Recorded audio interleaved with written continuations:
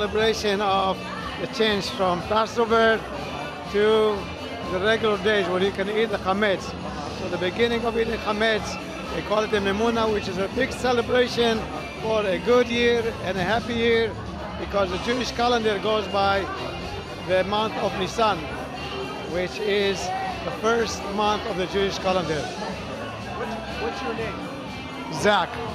Zachariah. Zachariah, what's your name? Hovav. Zachariah Hovav. How do you spell your name? H-O-V-A-V. In English, H-O-V-A-V. Hovav. H-O-V-A-V. You're Yemenite. I'm a Yemenite, born in Yemen. What did the Yemenis do for your own version of Mimouna? Well, the Yemenite don't have that. That's a Moroccan by nature, originally. And the Moroccans celebrate it in a big way, and they introduced this celebration into Israel. Throughout the country, it becomes the biggest event of the after Pesach.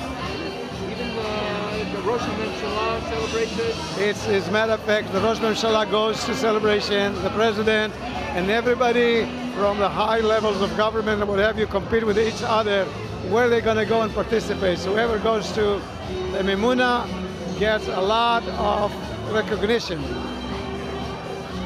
And what was tonight? What was the event tonight here? The event tonight was a wonderful, wonderful event by one of the top singers and creators,